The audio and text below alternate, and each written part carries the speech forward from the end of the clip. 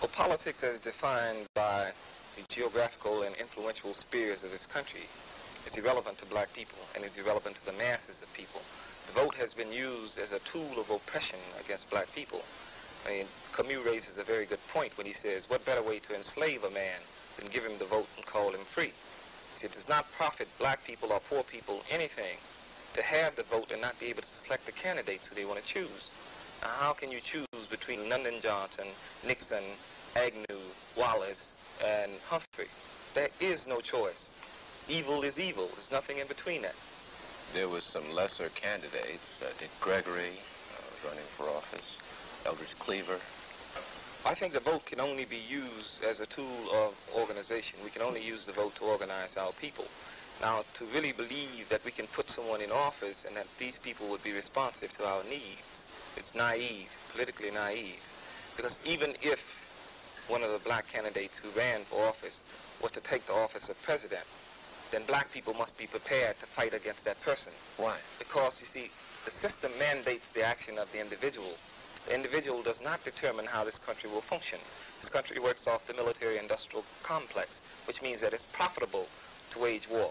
And unless you, devise another plan, another scheme to sustain, to boost this economy, then it's going to be necessary to wage war, whether, a black individual is in office or a white individual is in office. Well, so we're talking about a complete a change in system.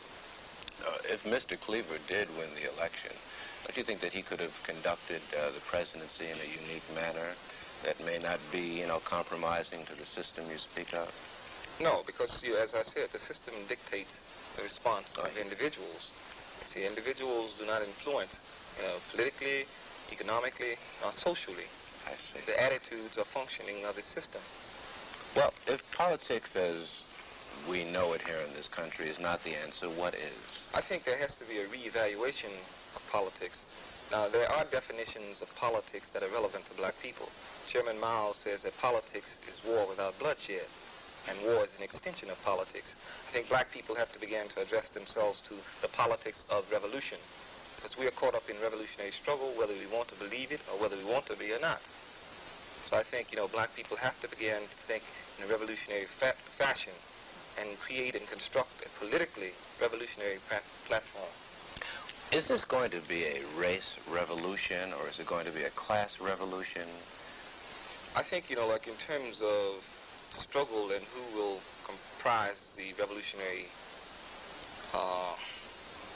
front of that struggle, it will be oppressed people. See, black people are in the vanguard position of the struggle because we've been the most dispossessed. However, there are other oppressed people in this country: Mexican American, the Spanish American community, the Puerto Ricans, American Indian, Japanese Americans, and even poor whites. But racism, I don't believe that racism will allow poor whites to form alliances with the revolutionary groups in this country. Do you feel that black people will ever have a strong political voice in this country in the formal sense as we understand it? You mentioned that you don't think that this could ever come about. Is there any chance that it might? No, I think that's a reformist, position to assume for me to say that black people will one day occupy in this system political offices of importance. Now, this brings on a whole discussion of control, you see, and how you control. Because anything that you don't control is used as a weapon against you. Now, in terms of black people occupying positions, America has created in Cleveland, Washington, D.C., and Gary, Indiana, a type of neo-colonialism. In other words, the man has set up a puppet regime. These black people, they are responsive to the needs and the whims of the Democratic Party and not of the masses of black people. If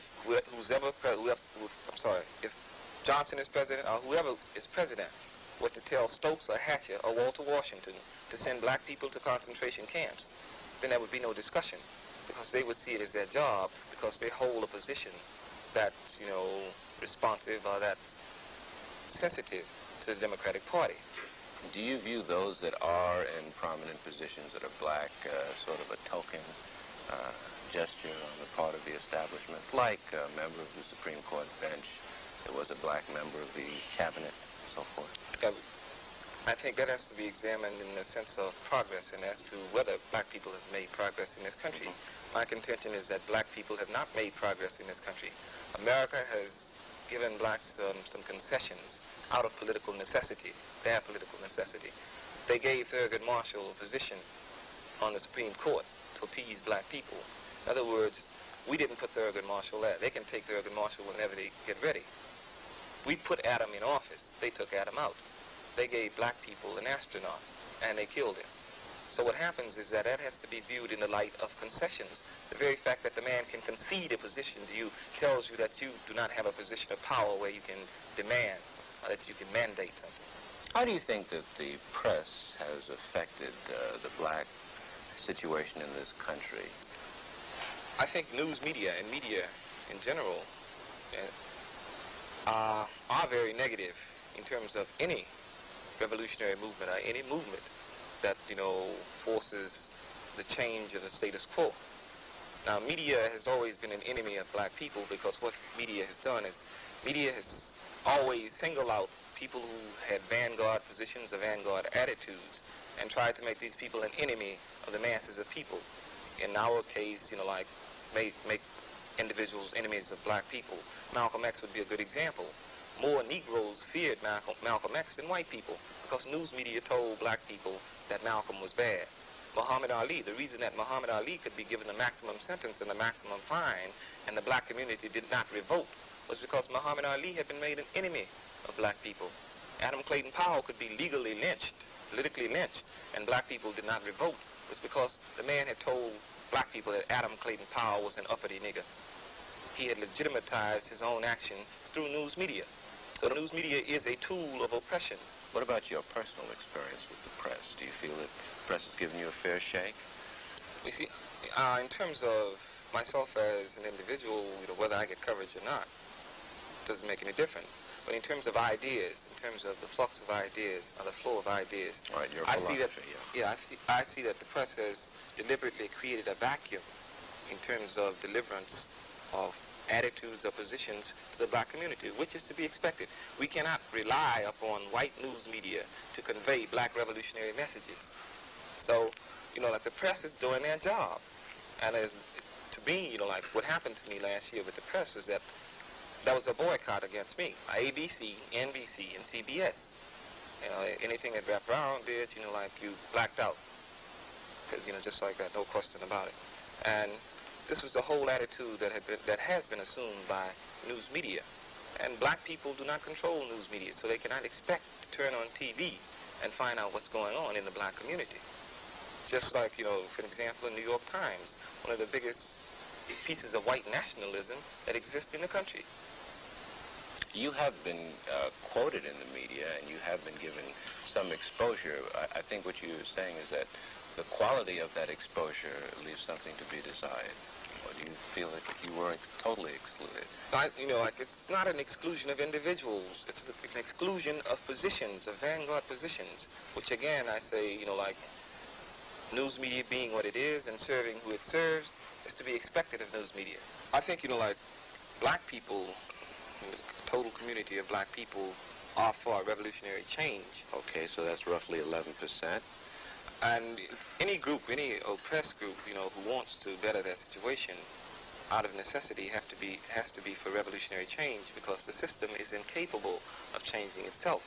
So by the very fact that it is incapable of changing, it says that you're for revolutionary change. I see. It follows then that it will not be, there's no way of forecasting when it's going to come about. It's sort of a pressure that is building constantly. See, as I said, I think revolution is an evolutionary process. I think as repression increases, people must respond to that repression. Now, the dilemma that the black movement is in today is that, there's a divisiveness that exists in the black community between what's considered cultural nationalists and political nationalists. Now, understand, the man or system endorses cultural nationalism. He will give people money to open up dashiki shops, will give people money to open up bookstores, because he knows that if you keep the people thinking culturally, then they won't move politically. My position is that culture has to be political. Everything has to be political. And in terms of the struggle that political direction will, give rise to the revolutionary struggle as a result of the repression that will be brought down because of political struggle. See, I think that it's significant to note that the laws that have been passed in this country for the past 10 years have been laws of a repressive nature to deal with black people. In other words, the Omnibus Crime Bill speaks directly to black people. So the Anti-Riot Bill tells black people when they can travel, how they can travel, and if they can travel. The McCarran Act of 1950, Internal Security, which came as a result of the Internal Security Act, created concentration camps in this country for black people. And so I think, in terms of the repression and in terms of the role of the vanguard groups, I think the role of the vanguard group is to bring that repression down before the timetable that has been set up by the system runs its full course. I think it's our responsibility to get the masses involved. And the way you get the masses involved is that you bring the repression down.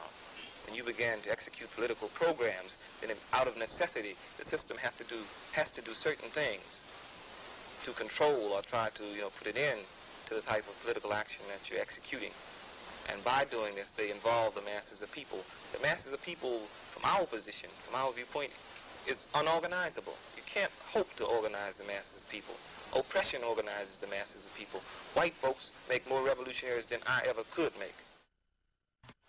Well, let's go back a bit. Let's backtrack. What happened with you and SNCC? Why did you leave? Well, my term as chairman expired. Yeah. And, there was an election, and Brother Phil Hutchins was elected program secretary. There was a restructuring of the organization because what had happened was that the man had effectively directed his repressive laws against individuals. And when this had happened, it created a vacuum. When I was off the scene, people who respond to me would not respond to other individuals. So what we did, we created a decentralized type of decentralization occurred in whereby we created other people to be spokesmen. See, people have to get out of the idea that individuals lead movements. See, the revolutionary is the individual who's on the other side of that camera. These are the people who will make the revolution. They have responsibilities to the revolution and to themselves.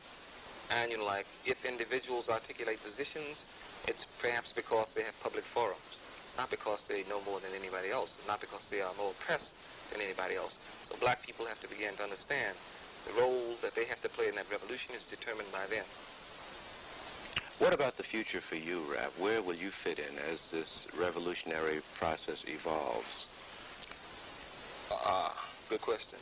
In terms of the legal cases that I have in court now, the man, is moving against me as an individual to put me away, and to get rid of me and get me off, out the streets.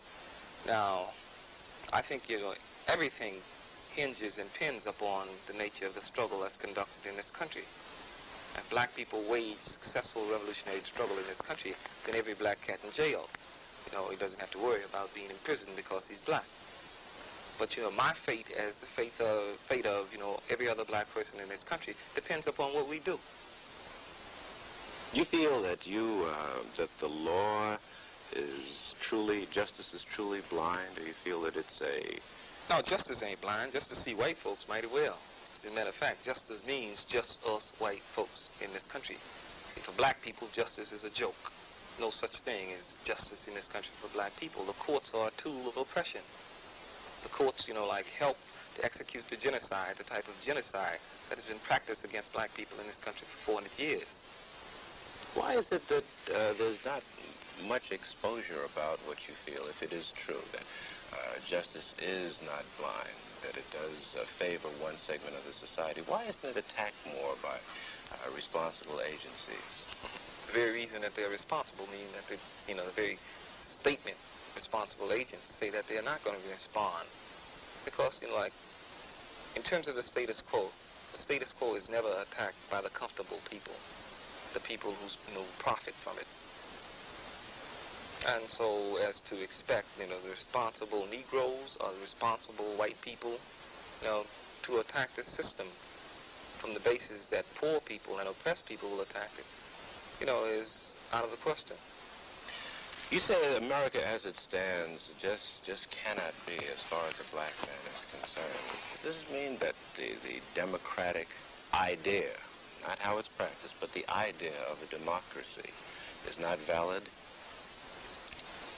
I think that in terms of, like, there has been no successful example of democracy as it's taught in this country. I'm not even talking about as it's practiced. I'm talking about as it's taught in this country. How about the Constitution? Looks good on paper. I think, the Constitution has a lot of valid ideas and thoughts. But you see that the contradictions that exist in this country are created out of the 13th, 14th, and 15th Amendment. Otherwise, Constitution is nothing but white people's paper. It's advantageous and it's favorable for white people. They created contradictions to the Constitution when they added the 13th, 14th, 15th Amendment. Rap, what effect is the end of the Vietnam War going to have on the situation here in this country? I think that if, America has ever run out of Vietnam and defeated, as they should be in Vietnam, then black people over here will have to, be in a position where they can defend themselves. Because I think that aggression that's being directed against the Vietnamese people will be turned inwardly against black people in this country. See, America, in terms of where she goes and, who she controls, a whole sphere of influence is diminishing. America is fighting on about 5 to 6 different fronts right now. Latin America, like Africa, Middle East, and Vietnam, and here domestically.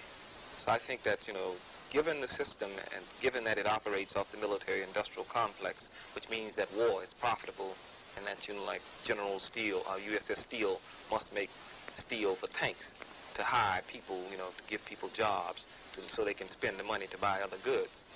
The very fact that the system operates off that principle means that when the man comes back, when the man is run out of every country, then it will become necessary to wage war in his own country.